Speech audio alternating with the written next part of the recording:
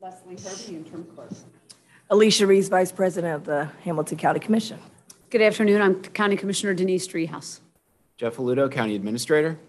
Mike Freeman, thank you all. Stephanie Summerall Dumas, President of the Hamilton County Board of Commissioners.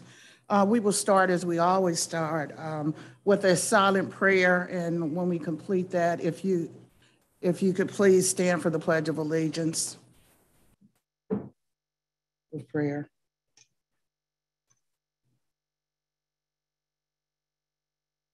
Amen. Allegiance to the flag of the United States of America and to the republic for which it stands, one nation, under God, indivisible, with liberty and justice for all. Thank you. I'd like to make a motion to approve the minutes of the previous session. Second. Commissioner Summerall Dumas? Yes. Commissioner Reese? Yes. Commissioner Driehaus? Yes.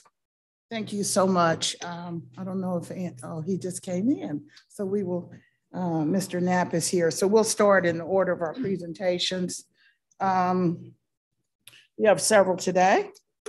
The National Public Safety Telecommunicators Week is our first one. See, I had moved it because I didn't think you would maybe come. Yeah, you certainly can come up. Yeah.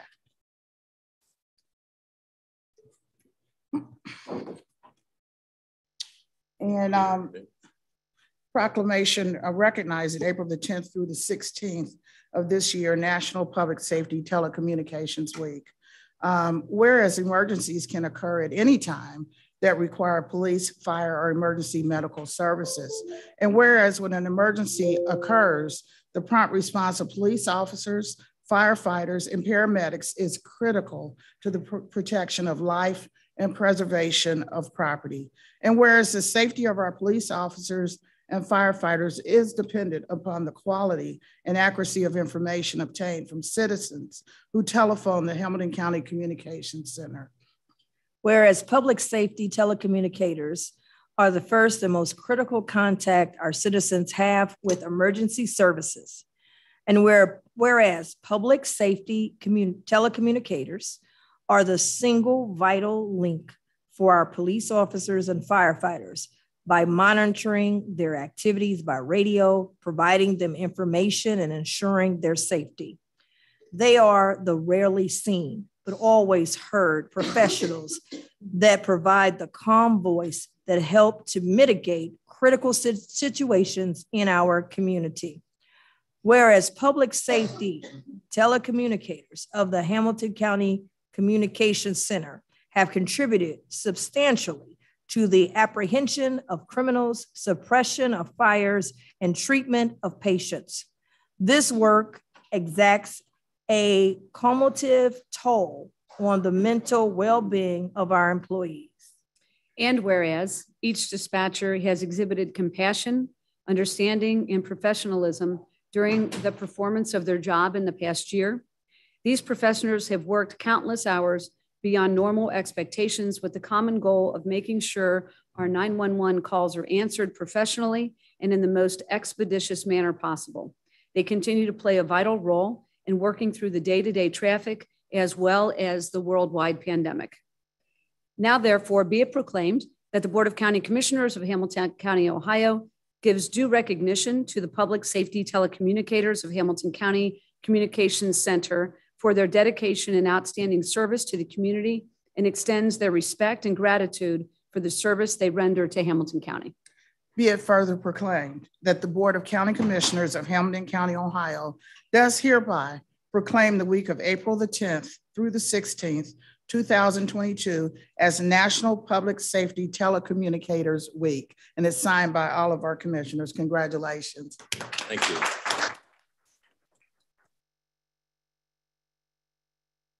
You've all been incredibly supportive of us over the last, 18 to 24 months as we all work through the pandemic. But especially this is a token that I will take back to our employees and let them see that you understand the type of work that we're doing and how critical it is. They had to modify their behavior not just to protect themselves, but also to protect each other. I mean, the last thing in the world we wanted during a pandemic was to have our entire workforce decimated by this, virus that would then and further endanger the rest of our citizens when we couldn't answer their calls for emergency calls. And this type of job is not for everyone. There are very few of, and I'm proud to say us, because I still do it. There are very few of us that are able to work this as long as I have in 30 years that I started with the county in 1988. Because of exactly as you said, there is a certain mental toll that is taken because you hear things that you really shouldn't hear, and hear things that you can't unhear in your mission to try to assist the citizens as quickly and as professionally as possible to get the first responders on the scene. And that's the number one priority. And despite just like everywhere has the staffing issues, we suffer from that. As you all well know, I've kept you posted on the critical nature of our work and the critical staffing levels that we currently unfortunately have. And yet nonetheless, the women and men there at my department continue to make personal sacrifices to make sure that those calls are answered as quickly as possible. So I'm very proud of each and every one of them of working through this. I'm very thankful to you for helping us work through this and providing us the resources that we need to be successful as a department. There's no question in my mind that you can directly tie back the quality of life to our communities based on the type of professional services that you provide in those absolute critical services, such as the 911 system. And I offer sincere thank you for everything that you've done for us and continue to do. And we will get through this, but I'm very appreciative for the recognition. Thank you. Well, thank you so much. This is just a small token of our appreciation. Looking forward to the expansion of the 911 facility. We have 40,000 square feet of appreciation coming very soon. Yeah. So we'll come up and take a picture with you. That'd be Okay. great.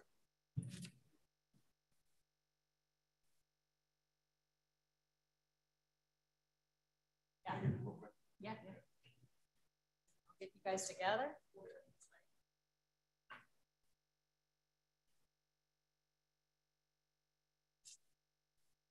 The three, thank you so much.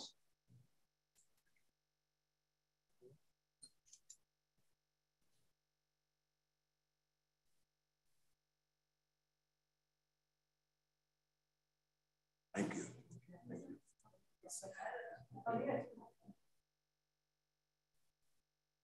And Bridget pointed out, I neglected to mention that that is a photograph of Bethany Daniels. Bethany Daniel was selected as our dispatcher of the year. She's a relatively young employee with less than 4 years of service, yet she has been one of our absolute cheerleaders who has been enthusiastic. She is encouraging of everyone else. She's taken on additional roles to help train folks, which is a challenge in and of itself.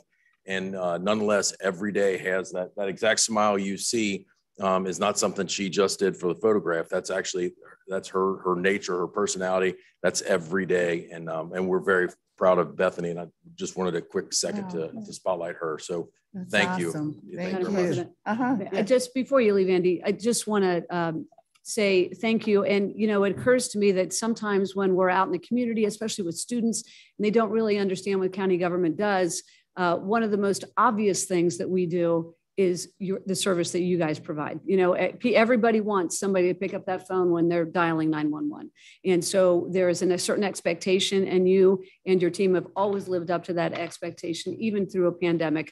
So we are very, very grateful for your service. Thank you very much. And we're those exact young people we're hiring. We are always hiring. This is a wonderful career-oriented opportunity. It's been a wonderful career for myself, for my wife, and for many other coworkers. It's a vital function. It's not for everyone, but for those who are able to do it, it's been an absolute wonderful career, a very fulfilling career for me. Vice President. Yes, I just wanted to also join and say thank you. And thank you to all those that work there. I got a chance to do the tour, and I'm glad that we're going to be having a new facility with the new technology and all of the bells and whistles, because we want to have the best environment as the individuals are taking these life and death calls. But I wanted to just highlight yourself because if we're short of staff or we're getting overflow of calls, you're not the type of director to say, oh man, give it to somebody else. You take off, I mean, you got the suit on today, but you take that jacket off, you roll up your sleeves and you get to work yourself too. And I just wanted to highlight that because I think that says a lot about you, says a lot about being a leader of the team. When they see the director is willing to roll up their sleeves and get busy, it also inspires others. And so I just wanted to tell you that, to say that publicly, the type of director that you are. You're a hands-on person. And, like you said, if you got to answer phones yourself to save a life, you're willing to do that. And just want to say we really appreciate that. I appreciate that. Thank you very much. Okay. Thank you so much. Thank you all. Okay. We will move forward. We have a couple more proclamations. And this month is National County Government Month. Counties thrive in Hamilton County. Whereas the nation's 3,069 counties, parishes, and boroughs serving more than 315 million Americans provide essential services to create healthy, safe, and vibrant communities. And whereas counties provide public health services, administer justice, keep communities safe, foster economic opportunities, and much more. Whereas Hamilton County, Ohio, and all counties take pride in our responsibility to protect and enhance the health, well-being, and safety of our residents in efficient and cost-effective ways. And whereas under the leadership of the National Association of Counties, President Larry Johnson, NACO is demonstrating how counties thrive, especially in supporting residents and businesses during the coronavirus pandemic.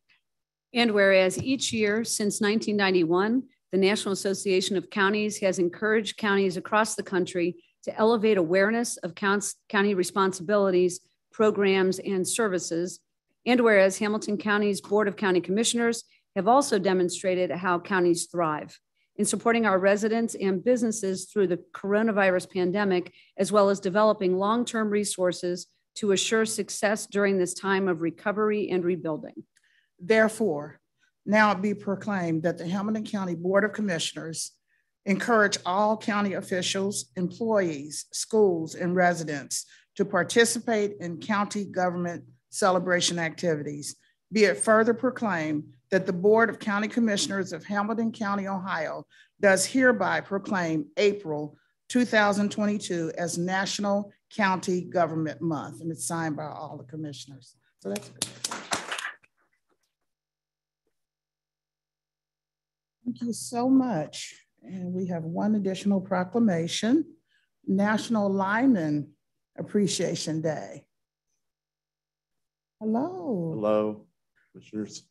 Yeah, this is such an honor. Just the thought of going up higher than 2 or 3 feet for me, it's like, just as I was saying earlier on our other proclamation, are you actually a lineman? So I was, so you Okay. always are. Okay. So, got a little age on me. Okay, but that's okay. Taking holes and flagging traffic. Yeah. Setting poles and climbing towers. And thank you so Now I have much. an opportunity for the Queen's Gate. Yes. So I got about, work on the poles and Okay. provide like the county. Fantastic. John's being humble. He's the director of our Queens Gate Operations Center, and he leads a large team there that keeps the lights on in the city and the county, and does a great job. And, I just really appreciate this day to be able to celebrate them, all of our line workers, men, women, all who serve. They just do an amazing job to keep the lights on. And so I'm sort of going out of order. I'm supposed to read the proclamation first, but I'm just, I would think linemen are basically humble people. I mean, to get up there and do what you need to do and take your life in your own hands. So let me read the proclamation and then I'll let our other commissioners speak to it.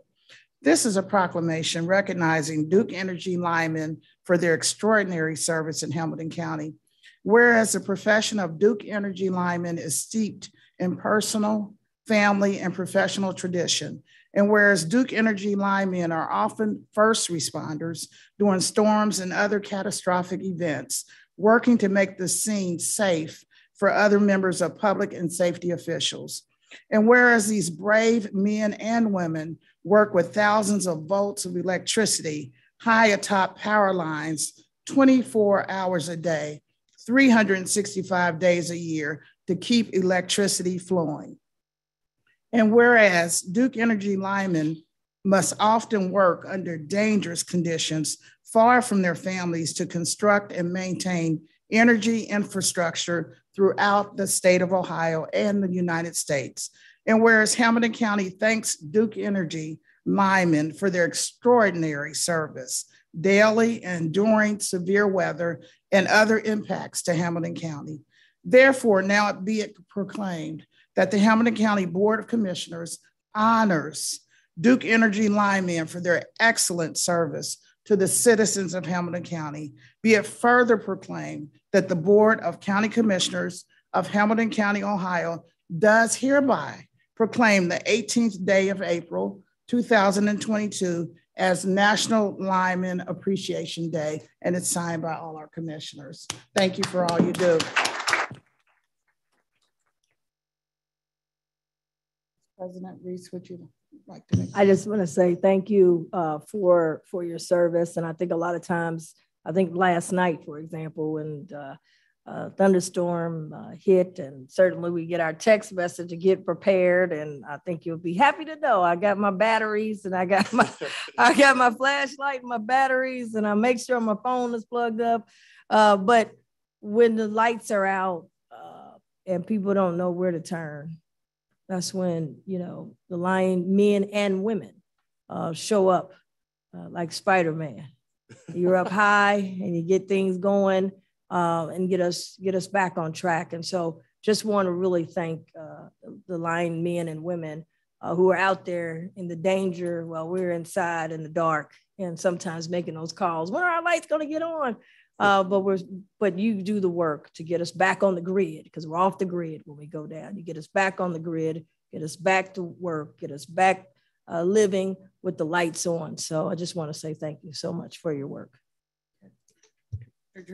Yeah, I also want to express my gratitude for the work you do. You know, we've been talking a lot about emergency work today, and you know, in the event of inclement weather and storms, you guys are the ones responding to emergencies. And you know, when you think about countries like the Ukraine, where they've had power out and no water and no food for so long, you really start to think about how dangerous of a situation that is if we don't have individuals like you doing the work and making sure that we all maintain power, whether it's an inclement event or something other than that. But you know, thank you for what you do. You know, you use the term souls on the polls. I've heard souls to the polls through Commissioner Reese more than once, but souls on the polls, there's a whole new take on that. So, but I like the way you think about it, because you obviously feel a great deal of responsibility for the individuals you're training. And we're very grateful for what you do and your leadership in this space. So thank you.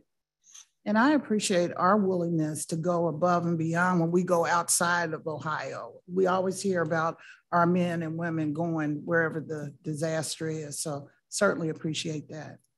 John, I know you've been down to the Carolinas a couple times with different hurricanes in Florida, and even in 2008 when we had the major hurricane come inland here in the Cincinnati area. So I just want to say a very special thanks to Madam President Sumro Dumas, Commissioner Driehaus, and Vice President Reese, you know, for this honor, this recognition.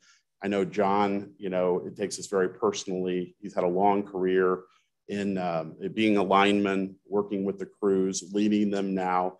But he said on the way up here, we walked from our office at 4th and Main. He said, I'm going to take this back. I'm going to put it up on the wall and show all of our line workers, you know, what the county feels about them. So that means a lot. I've only been in this role for several years, but I've got the pleasure to work with some great people at the county. Our EMA director, we text each other quite frequently. We keep in contact. The administrator, assistant administrator, Eric Beck, we work together on a variety of projects, but top-notch group. And we just, this recognition means a lot to Duke Energy. So thank you. Fantastic. We're going to take a picture with you guys. Okay.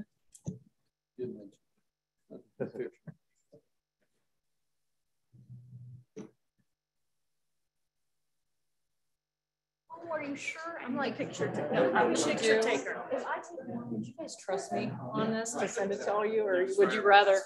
Yeah, and I will get the best light if I can, and do it a little closer. There we go. And he's got that to hold. All right, wonderful. Right here. Thank you so much. Wonderful.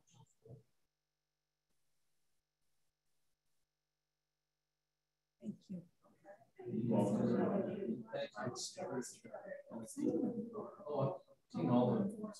you.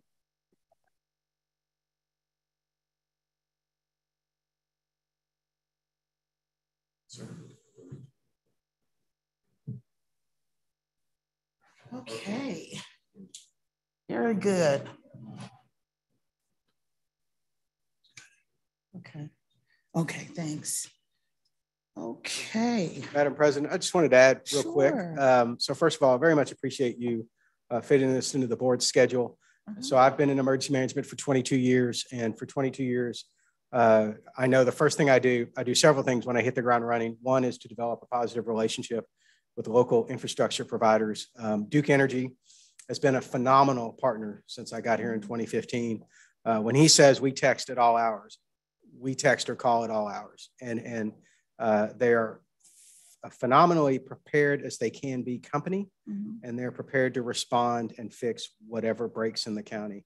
And it's just, I know Jeff and I, Administrator Ludo and I text a lot during large power outages. And so I'm constantly, not only is their website phenomenal, by the way, which is real-time data. So that's been a phenomenal change in power restoration process, but also just getting clear and concise information from our contacts at Duke.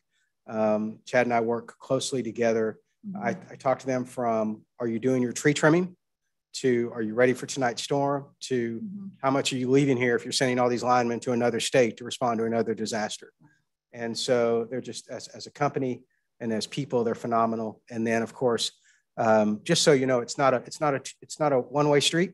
So we have helped them out a few times when they've had trouble accessing a facility or something like that. We've partnered with our local communities to help them get access to some facilities that had some problems.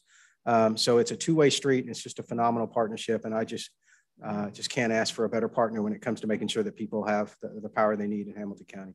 Thank you so much, Nick. I appreciate it. Thank you. Okay, we will move forward for public comments.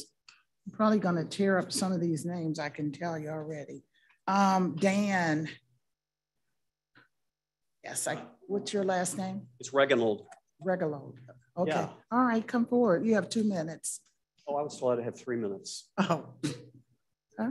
I was told I'd have 3 minutes. Okay. Did somebody tell you that? Okay. Yeah. All right. Okay, great. We'll go with the 3. I wanted to give a compliment before my time started. Sure. Can I do that? Sure. I just wanted to compliment Jeff and really some great employees who have helped give me some information, like Bridget over here, Lisa Webb, and there have been several others that when I've asked for things, they've gotten it to me quickly. Really appreciate it. Love the Pledge of Allegiance. Okay. So why am I here? In July 2020, a lot of elected officials around the state of Ohio passed race resolutions that really have had a large impact on their constituents. I live in historic Glendale, beautiful, I think right up the road from you, President Dumas. And in July 2020, an African-American council person on her own created a study, and she found out without any public involvement that all 2,000 citizens in Glendale were racist, implicitly biased. The mayor allowed her to send that out in an email to the entire city, and the impact on the residents was terrible. Another incident I'm aware of is the state school board in Ohio. In July 2020, they passed a resolution to condemn racism and advance equity. This policy allowed the state school board to shut down all discussion at their public meetings on the subject of race. No one was allowed to even talk about it at any of their meetings. That policy was so bad that a lawsuit was filed against them. Board members were replaced. The superintendent and president of the State Board of Education were replaced. The new resolution they passed to replace that racism resolution was called the Academic Excellence for All Students. Can you imagine that? Excellence, not race, not equity. That brings me to the resolution that you all passed in July 2020 called the resolution that racism is a public health crisis. I've had this resolution sitting on my desk now for 2 years. And let me review a few things about this piece of, well, paper. Hamilton County will support health efforts that are centered on the voice of Black communities. Why just Black communities? Hamilton County will seek to promote racial equity policies that prioritize the health of all people, especially people of color. Why just people of color? So gosh, the idea of segregation that's in this resolution, it's so 1950s. Let me remind you that you, just like everybody in this room, we were all born with the same rights given to us by God, and that was that we're all equal. And as elected officials, it's your job to represent all races. At some point, I knew somebody was going to come, an employee or a vendor would come and talk to me about that, and that's happened. 2 weeks ago, an employee in one of your departments contacted me to tell me that they were starting to be treated hostilely by your management team. They feel like they're being indoctrinated because they're white. They're starting to be told to join groups of library clubs to read racist garbage like Ibram X. Kendi. That's the one where when you say you're not racist, that means you're a double racist, if you can believe that. Your resolution has maybe starting to open the door to a hostile work employee for counties. My message is to you simple: don't let it happen. I don't think I need to explain to you what the words hostile workplace mean. To all the 4,270 Hamilton County employees, whether they're Black, white, or whatever they are, if any of you are being treated differently because of the color of your skin, and you're starting to feel like you're being treated hostilely, I encourage you to contact me. My name is Dan Reginald. You can reach me at dan@empower, the letter U, America.org. And if I can help you, I will. Thank you. Thank you for your comments. Jeff Capel.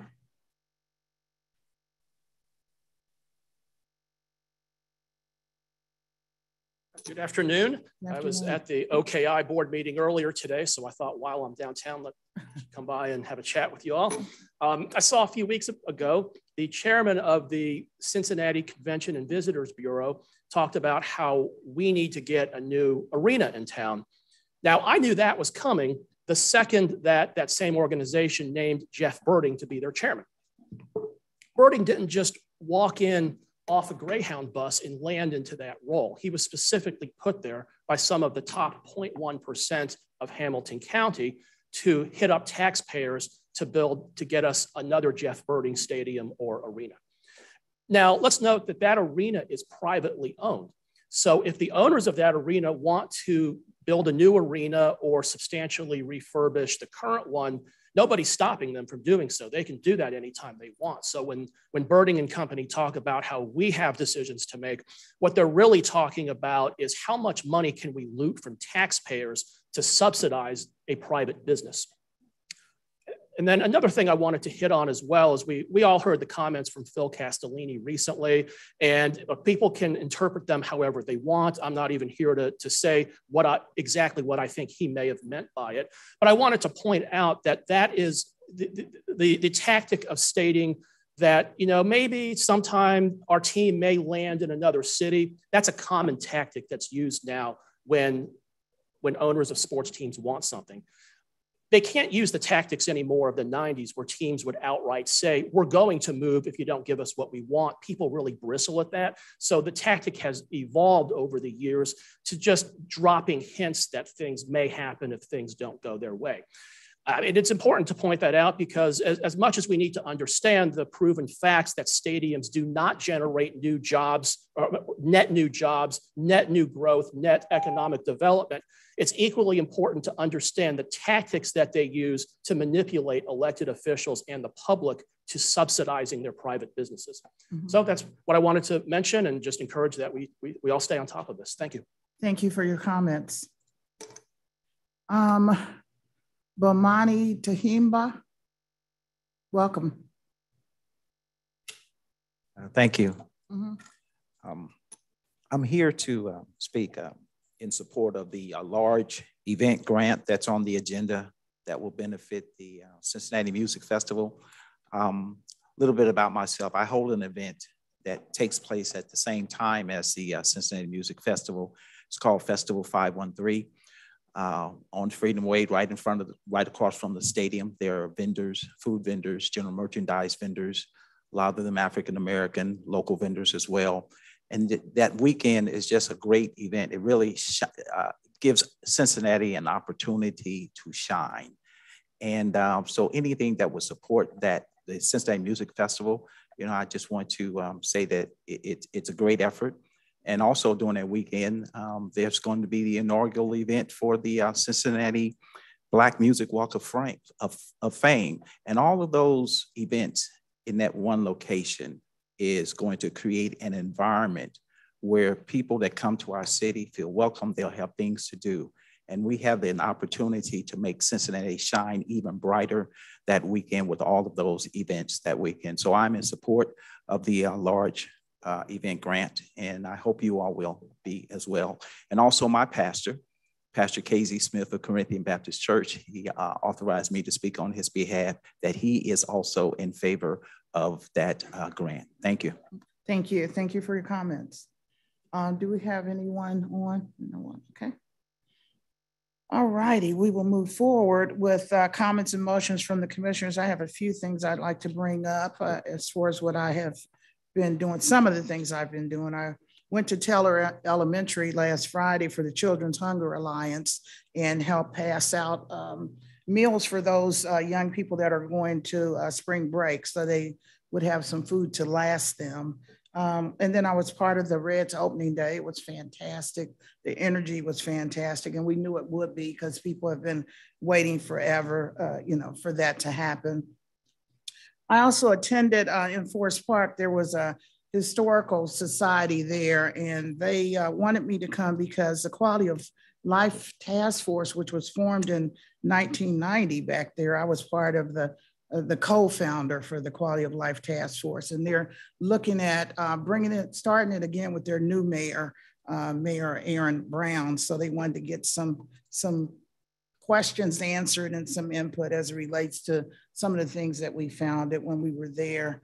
I also wore blue for Child Abuse Month. Is it? Yeah, okay. With JFS. And so a lot of JFS workers were there. Commissioner Driehaus was there, and we wore blue. And I know you were hurting a little bit at that time, Vice President Reese, so you couldn't make it over there. In addition, I went to the Fair Housing monthly program, which is really their yearly program. And they talked about some statistics as it relates to housing and how we can improve the affordable housing, which is certainly a priority on our board. And then this morning I attended the OKI meeting, really interesting, Ohio, Kentucky, Indiana transportation meeting. And they talked about all the monies that are going to be allocated for charging stations. Actually, they allocated, down here. Eric, do you remember here it is, I got it here. Well, we got 104 million, Ohio did, but the complete allocation is 7.5 billion from the federal government, and Ohio is getting, thanks Eric, 104 million. OKI itself is getting 3 million. And it's really, they're really committed to it. And in addition to that, there was a young man who came up to talk about the apps that they have for OKI and how you can, just get on OKI. I would encourage people to do it, oki.org, and look at where locations for charging stations should be. It also had it analyzes safety in the trucks and the cars and where they're going and where the primary traffic is happening. And also, if you want to put your address in, it will analyze for you whether or not your house is a good place for a solar rooftop, or whether or not it's not a good idea. That's just a few of the apps that they have, and I found it quite interesting. We do have to pay a 20% match if we decide to get some of these charging stations. And that will end my report as activities. Vice President Reese. Thank you. Yes, I have a little knee trouble right now, but hopefully everything will be going fine. Just wanted to say that last week I actually woke up with knee out and was able to get a shot and get to going to the National Action Network convention where I was scheduled to speak. So was in New York last week, spoke at the National Action Network National Convention, had a chance to talk about some of the efforts that we have here in Hamilton County that had people from all over the country. Got a chance to talk about our 513 relief bus efforts, the efforts that we've been able to also do with some of the relief dollars and some of the best practices, among other things that I was able to speak about. I was also able to chat briefly with Secretary Marcia Fudge, who is the Secretary of HUD, and was able to talk with her briefly about obviously the needs of bringing more to Hamilton County and also our efforts in putting together an affordable housing plan and doing it in a collaborative way. And she seemed to be very excited to see that we were collaborating among different groups and organizations, and also invited her to come to Hamilton County. So I'll be still bugging her about that. But I was just happy to be able to talk to her directly. I also was there with the Secretary of Transportation, Pete Buttigieg, and was able to talk just briefly, mention the Brent Spence Bridge. So it's always good when you've got some FaceTime, even if it's not too long, but was there with them at the National Action Network. At that time, we had a women's empowerment luncheon that I was at with women from across the country. And at that time, they had to interrupt the luncheon. Secretary Fudge was there also, as well as former United States Senator Hillary Clinton and some others. Also, the U.S. Assistant Attorney General was there, and they had to interrupt the luncheon and said, the news has come in. Judge Ketanji Brown Jackson has been confirmed. And the place erupted. So you always look at where were you when the news came in? And that was to be with women from all over the country. It was just amazing. People crying, people for joy. Hazel Dukes, who is on the national board of the NAACP, who is 90 years young, was there. And to see her in tears, it was just an incredible experience. So wanted to highlight that. The other thing, I had a chance to speak today at the 20th anniversary of the collaborative agreement. I want to thank Vice Mayor Jan Michelle Lemon-Kearney for inviting me. It was put together by the city, and Iris Rowley put the event together. But to be able to talk about 20 years ago, and I was 20 years younger, 20 years ago, was very young and had to deal with a very difficult time in our city, and Cincinnati's in our county. And being able to talk about how we had to come together and bring the citizens, the police together, the faith-based community, and come out with a collaborative agreement. I was the vice mayor at that time, and the mayor was out of town. And I got the call that the discussions and negotiations were breaking down. I was in my 20s and I had on an Adidas track sweatsuit because I was working out. And I just remember driving over to Xavier where they were meeting and saying, Lord, just give me the words to keep it together because I didn't want us to fall apart. And once I got there, Judge DeLotte then said, I kept it together. And I thought, wow, now I'm done. And she said, no, you're going to be in the negotiations until the end. And so just to be in that federal court and having all of the entities, the FOP, the Black United Front, the city of Cincinnati, and having to negotiate all those components and then get every civil rights group. Once we got a deal, every civil rights group had to sign off on it. Also had to get FOP to sign off on it, and then had to get a 9-0 vote in council. And anybody knows about city council, that's a tough thing to get on a tough issue. And was able to get that done. And United States Attorney General at that time, John Ashcroft, who was a Republican, came to town and signed this deal. So we had everything from Democrats, Republicans, to police, community, to activists, to city officials. And this became a model. At the time, we didn't know it was going to be a model. We were just trying to bring it together and have a blueprint. And it became a blueprint. And then my years at the state legislature, as these things started to spread across Ohio and around the country, the governor said, hey, you've got some experience. How do we have something in Ohio? And Ohio was one of the first states to have use of force standards done by an executive order. I was president of Black Caucus, and it's called the Ohio Collaborative. So that was done today, and all the people that were involved, many people are still involved in making sure that our city and our county is one that works together. So that was great. And I just want to commend the work of Cincinnati City Council, as well as Iris Rowley and others who put that together today. So I was in an opening day parade with also my colleagues. It was a great parade. We had a great parade. And certainly we're hoping to have a better season. So that's all my comments for the day. Thank you. Thank you. Commissioner Driehaus. Thank you. I'm going to open with the opening day parade because it was good fun and we were all in it. The crowd was huge. We haven't done it for a while, so it was exciting to be out with the people and hanging out and celebrating the Reds. I actually went to the game afterwards, which was a little bit less exciting than the parade. It was exciting up to a point, and then we were like, wait a minute, what's going on? But we will hope springs eternal with the Reds and the Bengals.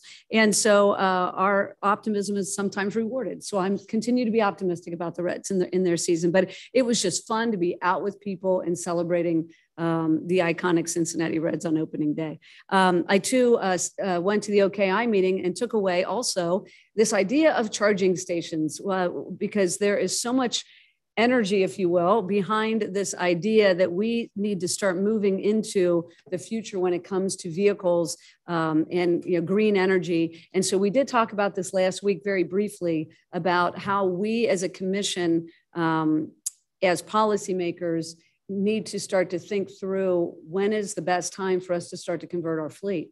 Whether it's an engineer's vehicle or another vehicle, we need to start thinking through that. And I do wonder if there's some federal dollars available for not only the public charging stations, which is what they were talking about, and having them along, especially the highways, but also charging stations to the benefit of the city and the county for our own fleet. So something that I hope we will pursue because as we move forward, it's common. And I think we are going to try to be on the lead when it comes to doing all things green. We've been on the lead with our facilities, and I'm hoping we can get there with our vehicles as well.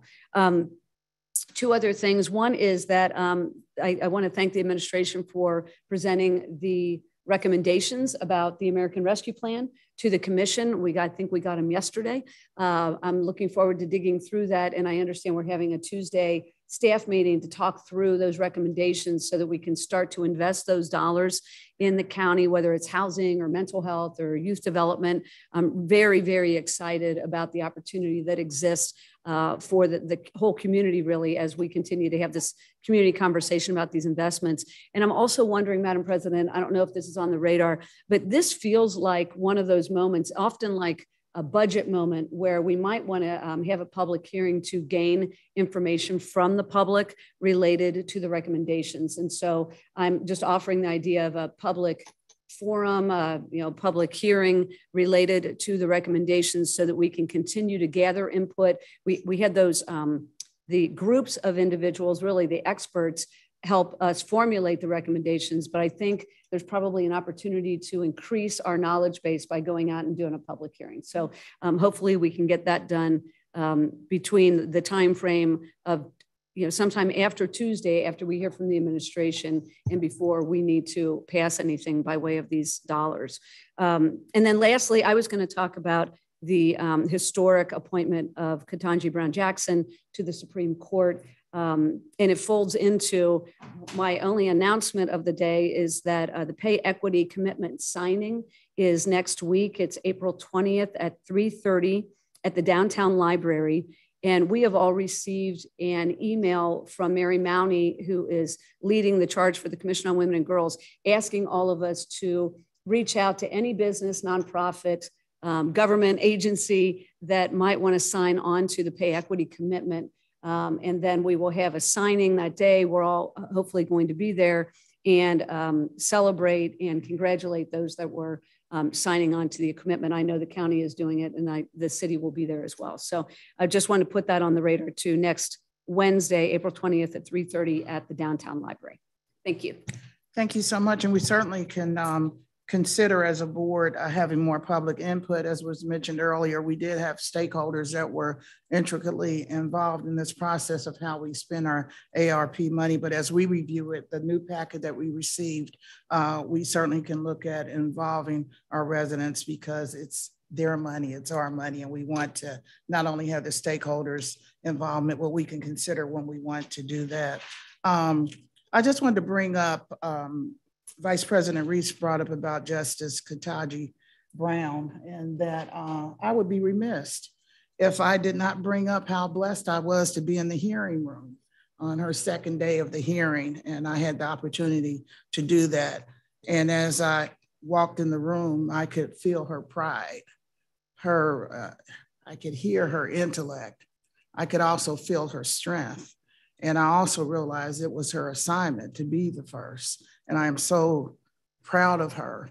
And I just knew that it was, well, I knew it was going to happen. And just the opportunity to be in the room and sit right behind her almost is something I'll never forget. So being the first commissioner, and she's the first, of course, justice, being the first sometimes is not easy, but I'm sure she'll be able to handle it well. So I'm glad that that was finally validated, what she was already assigned to do. Okay, yes. I also want to acknowledge, I know earlier was talked about Pastor KZ Smith. I know that it was said that he supports the music festival and Black Music Walk of Fame and all that, but I just wanted to acknowledge that he did arrive. I know he's not asking to speak, but I just wanted to acknowledge his presence. Certainly, here. absolutely. Welcome. Thank you for coming. Yeah. Okay, we will move forward. Our County Commissioner, Jeff Aludo. Thank you, Madam President. I've got no comments today, just 3 by leaves in your packet. I'll start with by leave number 1. This is an item that was referenced. This is a resolution authorizing the administrator to negotiate and enter into a funding agreement by and between the Board of County Commissioners, Hamilton County, Ohio, and the Santangelo Group Incorporated regarding a large event grant. This, as the board is very well aware, the large event grant was budgeted in the 2022 general fund budget at a total amount of $1.5 million. The purpose of the grant was to provide economic support for those major events in the community that are hosted in the community and that drive significant economic activity, economic development, and specifically tourism to the county. In particular, making sure those large events in the community are strong as we emerge from the pandemic of COVID. The large event grant was advertised in March. Applications were due on March the 25th. We are taking these many times for a grant. We'll wait until they're all in. We'll do all the analysis. We'll do all the contracting. We'll bring them all in together. Because of the nature of this grant and because these events are occurring at different times, we wanted to be sensitive to that. And so we were bringing these forward on a rolling basis to the board. So the first application that we received was from the Cincinnati Music Festival. This event is occurring downtown at Paul Brown Stadium and around Paul Brown Stadium, July 21st to the 23rd, after a 2-year COVID hiatus. Most everyone in the community knows this as a typical annual event, notwithstanding a pandemic, pulling in close to 80,000 attendees annually, most of those coming from outside the community, anywhere from California to Florida. The grant application in particular requests $690,000, $450,000 of that for performers, $20,000 for marketing, $30,000 for equipment rental, $100,000 for security and staffing, $50,000 for general liability. There is support for the co-occurring 513 festival occurring out in the ancillary portions of the festival down on the banks at $25,000, and also funding for some performances ancillary to the festival at the Black Music Walk of Fame at $15,000. So we're in the final stages of an agreement with the Santangelo Group on this project. The resolution before you today gives me the authority to execute that agreement consistent with the terms of the grant and the funding amounts in the grant. Once that agreement is approved to form by the prosecutor's office, which I understand is really imminent. We just don't have it today, but we wanted to move forward and get the authority to sign off on, that I have the authority to sign off on it so that we can execute it once that agreement is approved as to form. With that, I know that the Santangelo Group's representatives, Fran and Joe Santangelo, I believe are out of town, but are on Zoom today. If there are any specific questions for the event holders themselves. Also, Holly Chrisman is here. If there's any questions, Assistant Administrator Holly Chrisman, if there are any questions about the specifics of the grant application process, we're happy to answer those. Commissioners, I'll turn it to your questions at this point in time. Thank you so much for that summary and clarification. I'd like to make a few comments. When we looked at the large event grant, as you were saying, we allocated $1.5 million for the grant, even though the criteria came out after we had allocated the money. I had many questions, not about the Jazz Festival. We know it's a great activity. People come from all over the state, the region to attend this. I've attended it several times myself. But anytime you look at $690,000, no matter who it is, you have questions. And I had many questions to make sure we were doing our due diligence as it relates to the expenditures.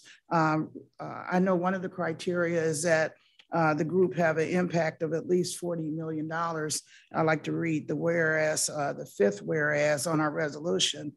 Whereas according to a study produced by a UC Economic Center, previous occurrences of the event have attracted up to 60,000 out of region and up to 80,000 total attendees, created up to 1,000 direct jobs, and generated up to an estimated 143.9 million economic impact for the greater Cincinnati region, including significant hotel tax and sales tax revenue for Hamilton County, which the board, the Office of Economic Development, and Santangelo Group fully anticipate will meet or exceed the previous occurrences of the event.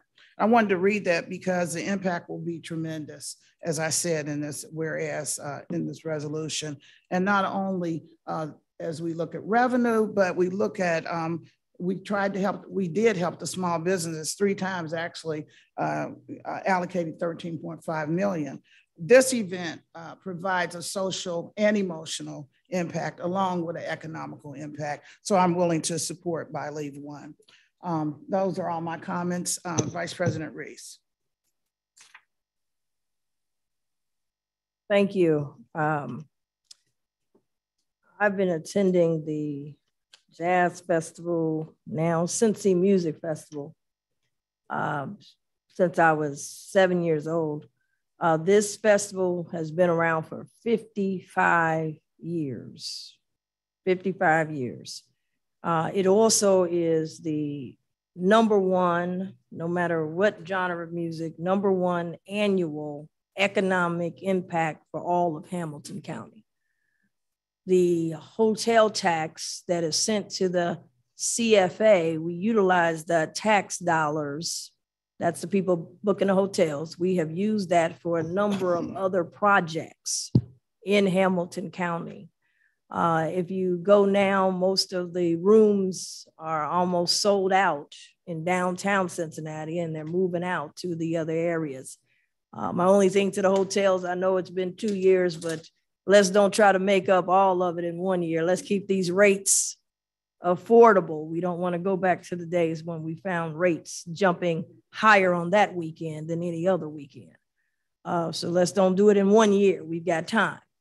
But this event has been down for 2 years, which has been suffering for us in terms of our CFA dollars coming in. And they bring in people from all over the country. It is also the oldest African-American music festival in the country. And so we've got people that we have to compete with. You've got Essence Festival down in New Orleans that popped up. You've got Louisville, which is our #1 competitor now. They're trying to have a music festival in their new soccer stadium. And here we were positioned as the top and #1. We don't want to lose that. We want to maintain our position as #1. We want everyone to come from all over the country to Cincinnati. We've got groups, Chicago just takes over Cincinnati that weekend. Michigan takes over Cincinnati that weekend. And the county says, cha-ching, cha-ching, cha-ching. So to me, this is, even though it says large events, this is a tourism attraction. It will tie into our Black Music Walk of Fame, because when people come, we can say, don't just come that weekend. Come on back. We're open 365 days a year so that we can continue to have cha-ching, cha-ching, cha-ching. My goal is to bring outside dollars as much as possible to reduce costs on local people. And so I just think this is a good investment, considering that we bring in $107 million a year. I think that we get that 2 times. And I also think not including the earned media that we get on national and international acclaim. This year, we want to come in and show that we are strong, we are back, come on in, book these hotels, eat in these restaurants, small businesses, come on, so we can get you some connect you with some money. But the thing I like about this is that it's annual. It's not a one-time thing, and then we've got to compete to try to get it another year or 10 years from now.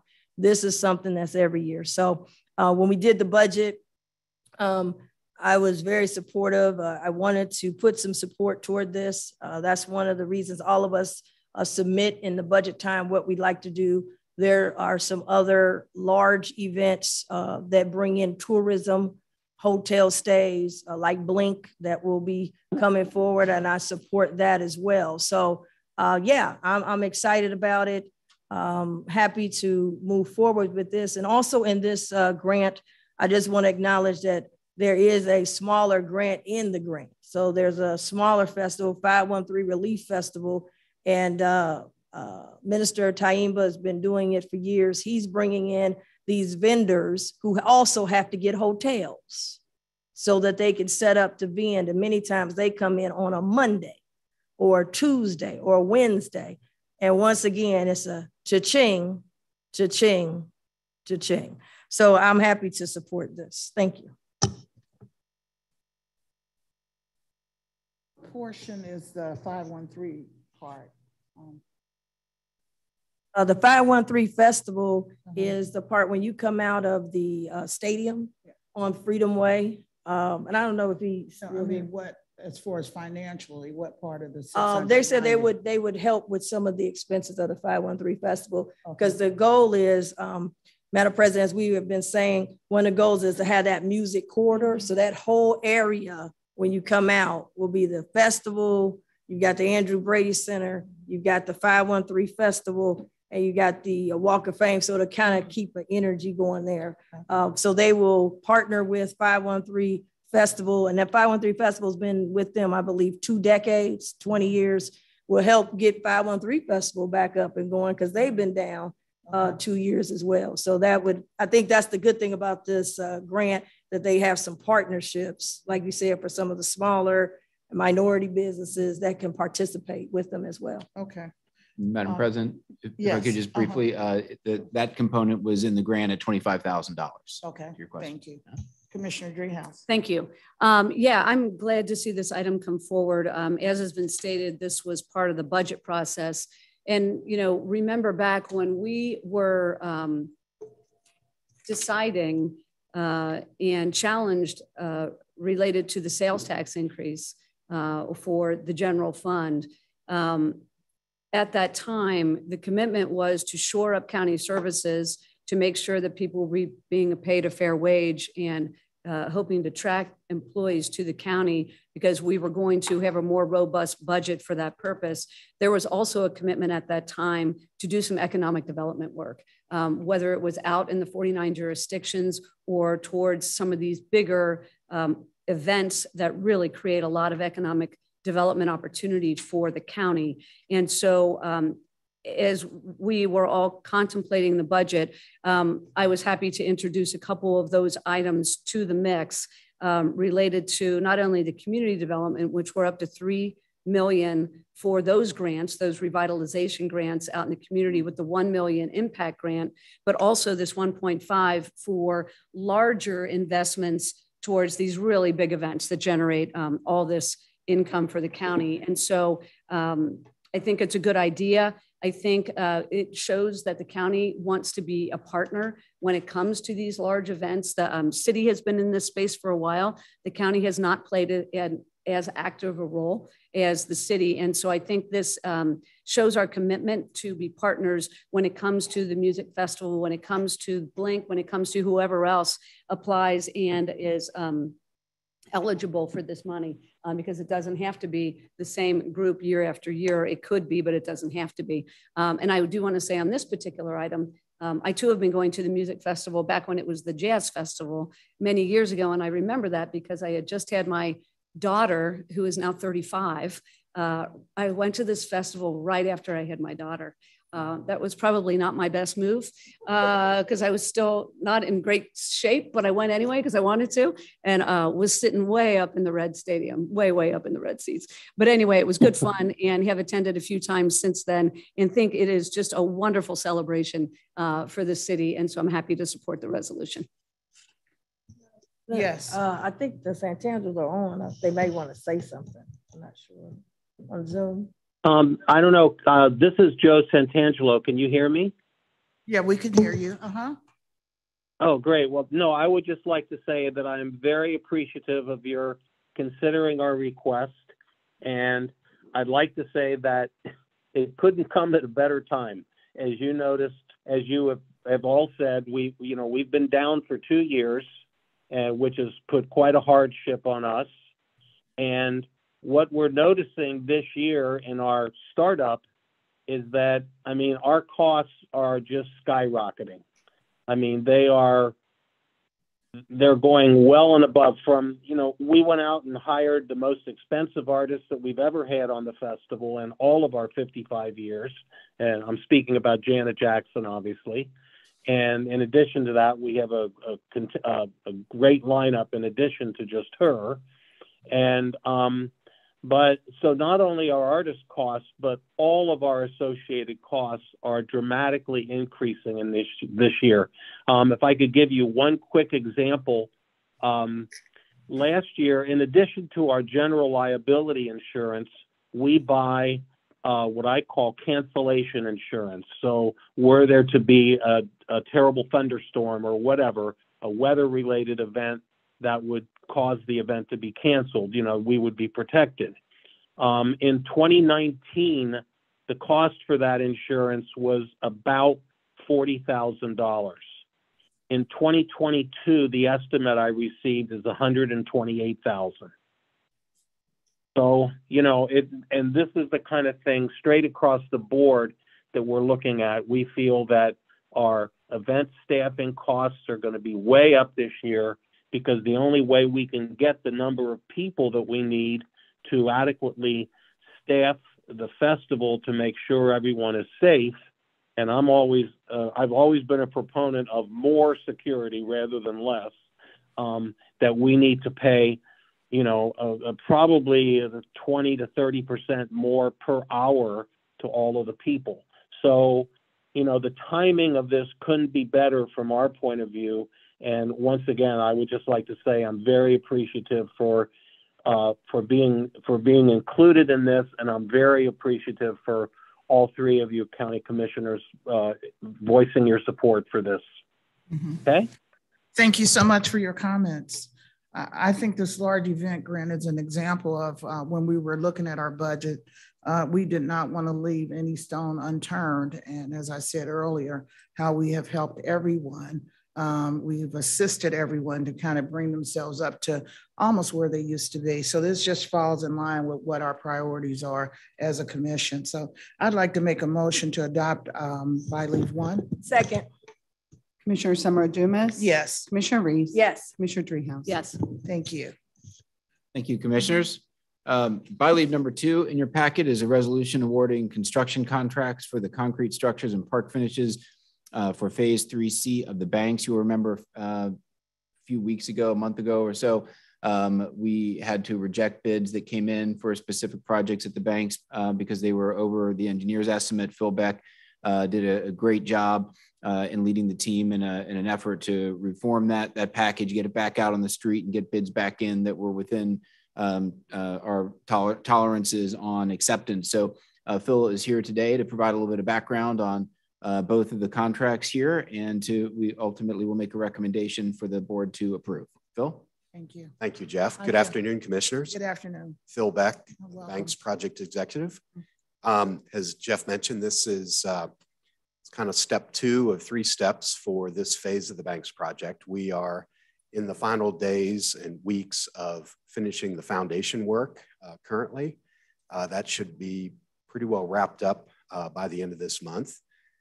So that sets the pile caps and the initial walls. And so this package that you're looking at today has 2 trade contracts. The first of the 2 takes off where the foundations left off. So this will bring up the podium, which is a stair-stepping podium. As you know, we're joining the upper elevation coming out of the Andrew J. Brady Music Center and then stepping down to Mering Way and Elm Street, that elevation. It's a 14-foot differential. So the park, if you will, is designed with the stair step and the ramp structure. So all that concrete work that I just described, and then the second trade contract that's included here is the park itself. So all the park finishes, basically taking the public component of this to completion, and that includes all of the anything that is required to then accept the interactive elements for the Black Music Walk of Fame. And that will be the step 3 of 3 steps. So that is coming shortly. Okay. Thank you so much. I don't have any questions or comments, but Vice President Reese. Yes, thank you. Excited that the bids came in the right way. I'm hopeful that I've been going down there, so I see a lot of work being done on it and moving, and so this will help us move to that next phase to get what we need. So I'm excited about it and looking forward to passing this and looking forward to the interactive component. I guess my question is on the interactive, when will that piece come? I'm hoping to get that to you within a week or so. Okay, and then that's the last phase, and then everybody can get kind of just keep moving. Yes, everything will be under contract at that point. Okay, great. Thank you. You indicated you're getting it to us in a week. What is getting what? The plans, the design for to us in a week? It's actually we're working with let me put it this way, working with consultants that aren't necessarily used to working in the public environment. So we just want to make sure we're digging into all of the costs that are associated so that everything is transparent. That's what we're in the process of doing so that we can then come to an agreement as a project team on a good, solid recommendation to you all to approve. So that would be the final cost you would get to us in a week? Yes. Okay. Yes. Thank you. Commissioner Dreehouse. Yeah, Phil, can you just tell us so you've got kind of 2 things going on here. You've got the infrastructure being built and then you've got what's on top. How does what's on top interface with what's already there? And by that, I mean the park that is nearby and the finishes that are there. Are they consistent with what we have seen throughout the rest of the park? Yes, and they are also a slight departure. So they are consistent in that it's the same materials. We're talking stainless steel railings, granite, granite pavers, granite on vertical elements. But in this case, this corner is sort of setting itself apart slightly, and that some of the colors used are new and different, not radically, but they set themselves apart. We have a water feature that Parks has used in the past, as you know, particularly at Vine and Walnut Street steps. And so but they've sort of gotten away from those water features because they can be problematic. So we're taking all of their lessons learned into the design of our water feature and incorporating that.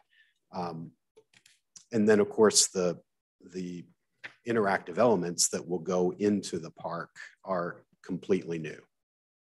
Yeah, no, I understand that the interactive stuff will be very different from what the rest of the park looks like. I know there is a common look or by way of the materials that are used. I just want to make sure that that common look is carried through to this, and then the interactive elements will be in addition to, right, all that other, and will be very different from the rest of the park. I understand that. This was because I've been asked about some of the materials that are being used. I think you've mentioned the granite and some of the other stuff. And I assume that that's being carried through to this space. Yes. And as a matter of fact, you and I have an appointment tomorrow at 2 o'clock to go over the materials. I was going to set those up in room 603, and I'm in the process of trying to schedule a date and time with the other commissioners to do the same thing. I have renderings that show where the materials will go, and then I have actual physical samples of the granite, and we can put that next to the terrazzo that's used in the stars to kind of imagine what that look will be. Okay. Okay. President, were you done? I think so. Mm-hmm. Okay. Yes. Madam President, I just want to say, we may have a difference of opinion. I don't want the Walk of Fame to be bland. The park is bland, a lot of brown. I suffer from migraines. So you go down there, you got a brown river, you got a lot of brown, a lot of gray. The Walk of Fame is supposed to be a tourism attraction that has music and has attraction. And so I'm not, that's the reason that we didn't want the parks and the city, they are not, that's why we wanted to get the deed. We went to get the deed. So I haven't had anybody call me from Parks or anywhere else, but I just want to be clear. I don't want a brown, dull, nothing that pops. It's just like Paul Brown Stadium or the Red Stadium. Red Stadium ain't all brown. And so I just think that this has to have some more creativity. This cannot be just some, which is more expensive actually, that material that's used for the Andrew Brady, it's creative because the building, you're not looking at the ground, you're looking at the building. This, you will be looking at the ground. It's already, the Walk of Fame, number one, is only a half an acre. We gave 196 and a half other acres for everybody else. It's only a half acre. And I just want to be clear on this. I don't think it's the expert. I don't like it. I don't like all that brown down there. I don't want an Albert Sabin old convention center. Even the new part of convention center, they didn't go with the brown. The old part went with the brown. So I disagree with that. And I don't want the Walk of Fame to be dull. It can't be seen. It's already enough that the majority of the cost of this Walk of Fame is not the Walk of Fame. It's the garage. The majority of the cost is on the garage. The Walk of Fame is only $6 million, and underneath all that garage is almost $13 million for the garage. So please, I hope this will have flavor, because it's got to have flavor. That's what these musicians was about, flavor. It's got to have some flavor, and it's got to be current. And I don't want it to be just some blue ribbon, brown and all. I mean, some people like it. I don't like it. The river's brown. The trees are brown right now. I want to see some, we're going to pay a lot of money for Blink to come in to bring lights and all this great stuff. I want the Walk of Fame to be that on a permanent basis. So I do want to put that out there. You know, I put a lot into this. I'm down there all the time. I don't went all the way up and down this. It's 198 acres, and it's not one thing African Americans really have, except the Freedom Center. So it's only a half acre. And I would hope that this half acre, we're not gonna hide the Black Music Walk of Fame. We're not gonna dull it down. This is not meant to be Smale Park. This is not Smale Park. This is to be interactive and fun and colors and vibrancy. And the only thing we're gonna have is the ground. We're already in the floodplain. Someone came down there the other day, I think it was 3CDC, Leaper came down, said, oh, you in the floodplain. So please, I hope that we're not going to at least I'm not gonna support it, dulling it down. And I've done a lot of work on it. I want this to be something that people want to come from around the world, and it brightens your day and it lights up and it looks good. And I think standards is a matter of opinion. I don't think that brown looked that good to me. I'm gonna be honest with you. A brown river with brown, it don't do much for me. So I just think it's a matter of opinion. I hope that the drawings that you provided us, I think staying in that circle would be a lot more appropriate. So I just want to be on record. I want to be out in the open. I'm going to tell you, I'm going to be out in the open, and I'm just going to be honest. It's a matter of opinion. This is not Smale River Park. We done gave you 196 and a half other acres. This is only half an acre. And standards, that's a matter of opinion. And I think this is going to be world-class. Just to clarify my comments, I'm not talking about dull, nor am I talking about brown.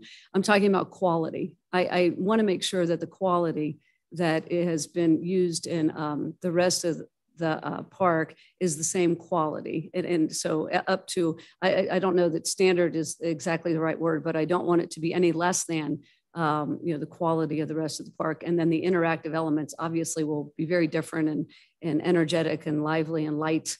But I just want to make sure that we're building this infrastructure to the same quality that we've done the rest of the park. That's all I was getting at. I'm not. Yeah, no, I got you, but I want to clarify. Wait a minute, quality, that was a hit. I got to just say. Finish, please. It's not about the look of it at all. It's about the quality of the materials being used. Well, I just want to qualify that because everything I do is quality. I started quality and worked my way up. When we talk about these garages, Finley Market and everything, I've never heard the thing about what's the materials. Is it going to be quality? But when you get to the Walk of Fame, we ask about quality. So I want to be straight with this thing. Just because it's the Black Music Walk of Fame don't mean it ain't quality. This is going to be better quality. Better quality. So I just wanted to put that out there because I don't want it leaning out there like, oh, it's quality. We build stuff every day. Every week you bring me stuff. We building something. I ain't never heard about what is the materials. I don't know the materials over at Finley Market. I don't know if it's quality. I don't know the materials that we have on these other things, but I will tell you that it will be quality. And I don't want to have that question again because I don't think this board, we have voted for anything that wasn't quality. And if it have anything to do with me, I'm just going to tell you my whole life, I started quality and worked my way up. This is not my first rodeo. So I just wanted to, but the look of it is important. The look and feel is what I was. Right. And I think the look and feel for all of us is important. And whatever word we choose to use to make sure that it's something that we all agree on, because we all have to vote on it. As you were saying earlier, you're going to meet with Commissioner Driehaus. You'll be meeting with both of us. And if we see something we don't like or would like to have enhanced or whatever, that we certainly can make that suggestion. That's the purpose of the meeting. So yes, there's time to make adjustments if need be. Yeah, absolutely. So whatever we do, the county, we want high quality. And nothing is void of that, including the Walk of Fame. I'd like to make a motion to approve by leave 2, which would award the construction contracts. Second. Commissioner Summer Dumas. Yes. Commissioner Reeves. Yes. Commissioner Driehaus. Yes. Thank you, commissioners. By leave 3. There are, Madam President, by leave number 3 is a resolution authorizing the county administrator to enter into first amendment to the agreement with the Council on Aging of Southwestern Ohio regarding the use of senior services tax levy proceeds. As the board knows, we have an agreement with Council on Aging that relates to the use of the levy proceeds that are derived from the senior services levy. The amendment here is specifically for two purposes. One is to add home workforce recruitment strategies and also a program at the direction of the board, also included in the 2022 budget for utility assistance and home modification services. This is included as an amendment in the services agreement with Council on Aging. Lisa Webb is here, and Lisa had presented on this several weeks back. So this is the culmination of that work. I believe it is consistent with the presentation provided by Lisa a few weeks ago. It was ready as of yesterday, essentially, and we discussed it and wanted to bring it by leave today for the board's consideration, as Council on Aging, I believe, has said that they are ready at the approval once we fire the starting gun here to start serving senior residents, and we didn't want to wait any day longer than we needed to in order to get that done. So Lisa, I'll turn it over to you if there's anything to add, and to the board for questions. Absolutely. This is the senior utility program that was presented to the commissioners last month of the $1,025,000 that was allocated in the senior services levy to fund the pilot of this program for this year. It provides one-time utility assistance payments of up to $500 and home modifications for Hamilton County residents age 60 plus, regardless of disability and living arrangement, if they are under 300% of poverty and not eligible for other assistance programs. One of the key pieces there, just to note as we're launching this program, is regardless of living arrangement, which means if you are living with a family member and are not on the deed for the property or on the lease arrangements, you could still qualify for this program, which is very unique from other programs, as well as the higher income eligibility requirements or bracket available.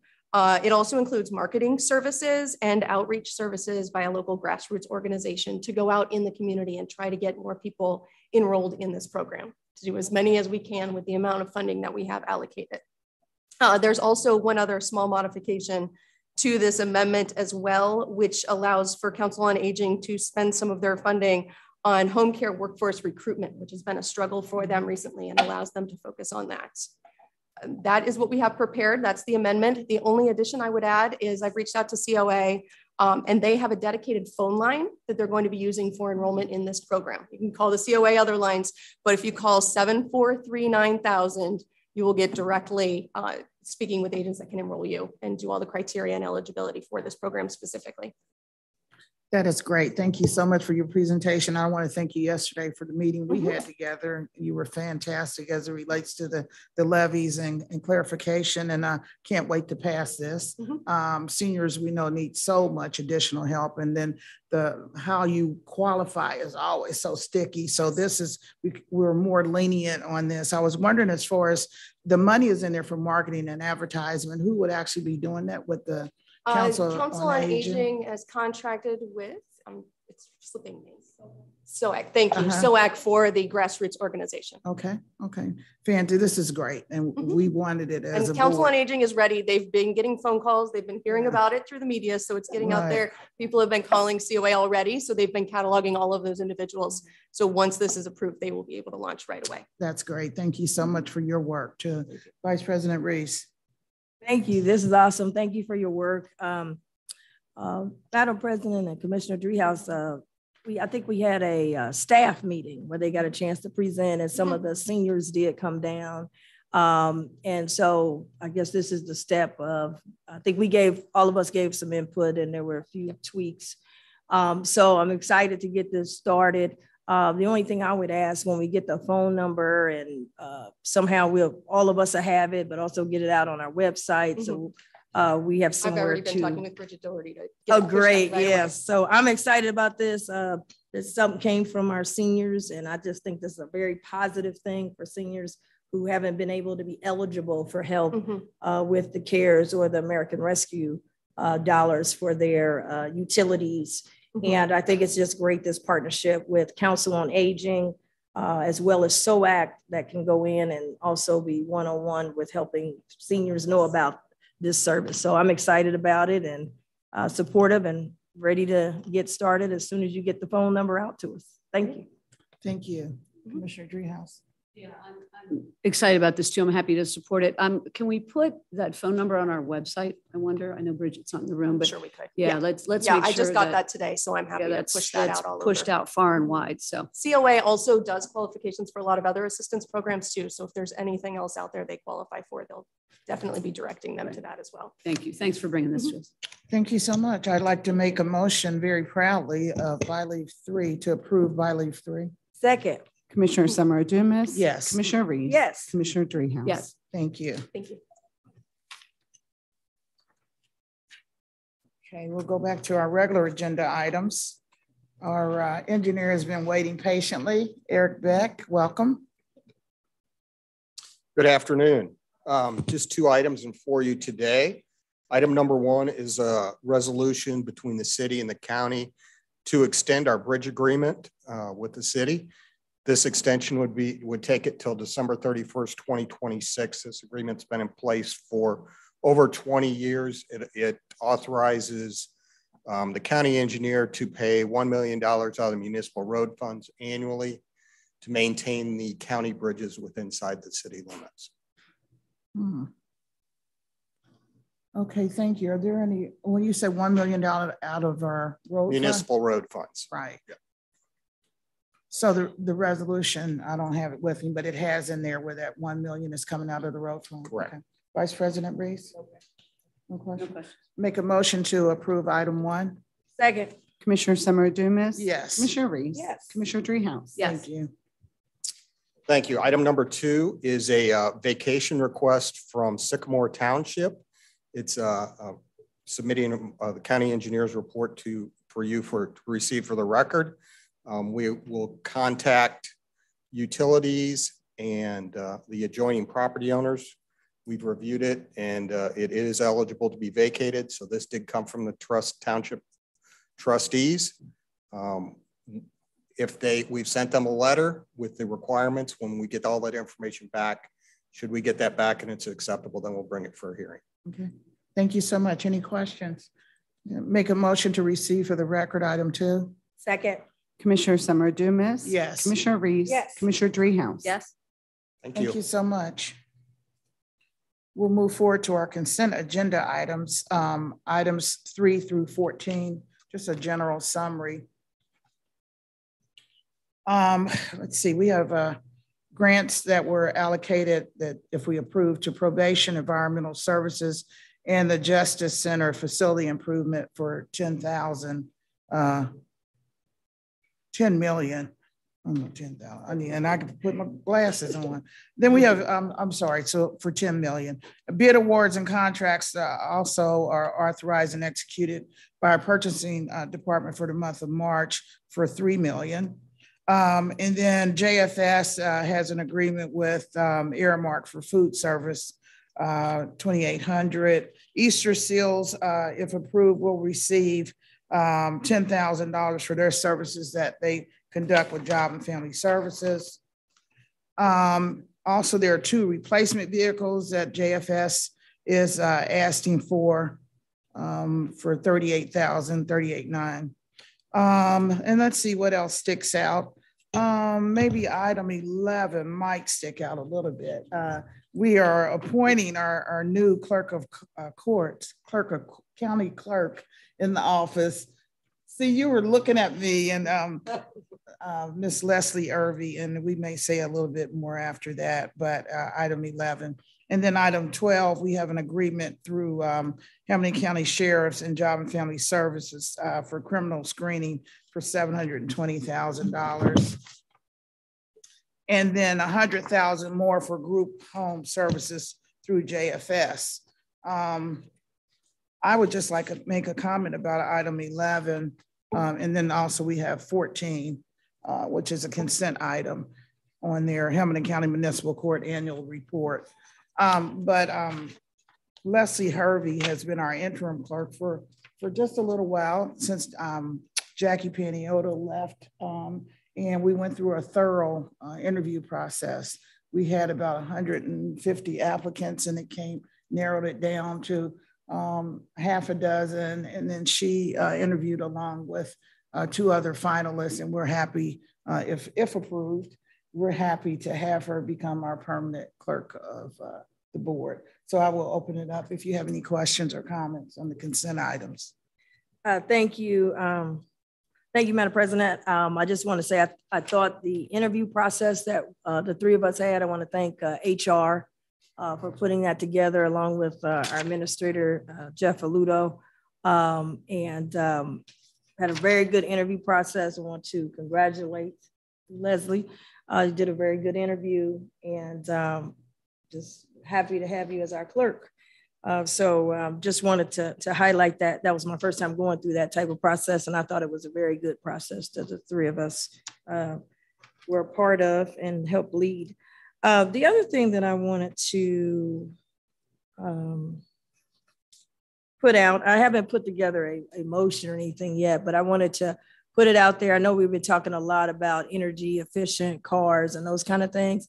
And every week we are, asked to approve purchasing of different vehicles and fleet. And I don't know, I wanted to see maybe our administrator, if he could maybe get something together for all three of us to look at and see, is there anything that we could be doing as it relates to as we're beginning to buy new cars, or is there availability to find these electric cars to start to look at our fleet and be able to include them in the fleet and start turning some of this over a little bit better. So don't have a motion today, but I did want to put that on the table, and maybe there's something that our administration can at least look at and maybe provide a plan to us to look at to see if we can begin to do that. Because every week I know we're buying different vehicles for different departments. And I know that maybe the sheriff's department, that might be difficult because we want those cars to be able to go really fast. But maybe as some of these other cars, we might be able to start to look at, what would that cost? What's the long term? What's the short term? So that we can begin to have more of these electric style cars in our fleet. If possible, I'd like to at least get some kind of report, and maybe at a staff meeting or something, something can be presented to us in the future. Thank you. Thank you. And as we look at purchasing more electric cars, also we need to include the training component of it, because as Mr. Beck was saying, a lot of people are not trained in how do you maintain those cars, but it will be happening, that's for sure. Okay. Did you have any comments, Commissioner Drew? Yes, I do. I wanted to comment on item number 3. This is the item, the $10 million item, where we are getting to this issue of safety over in the Justice Center. We've had some challenges with holes in the windows. And so this item is the allocation or the start down the road to bring that allocation to the county so we can start to fix those windows and some other safety concerns at the Justice Center. So I want to thank the administration for bringing this as quickly as possible to us, because I think we're all concerned about the safety of the inmates in addition to the corrections officers over at the Justice Center. And I also wanted to congratulate Leslie Hervey. Welcome is not the right word, since you've been with us for I don't know how many years, but we really appreciate all your efforts trying to keep us in line and trying to keep our agendas in line. And you have been a real asset to the county, and I'm thrilled that you're going to continue on in the role of the county clerk. Thank you. Did you want to speak, or did you? No, she said no. Okay. Okay, I'd like to make a motion to approve items 3 through 14. Second. Commissioner Summer Dumas? Yes. Commissioner Reese? Yes. Commissioner Dreehouse? Yes. Thank you. We have before us an executive session. I'd like to make a motion to go into executive session pursuant to Ohio Revised Code Section 121.22G3 to meet with an attorney for the public body concerning pending litigation. Second. Commissioner Summer Dumas? Yes. Commissioner Reese? Yes. Commissioner Dreehouse? Yes.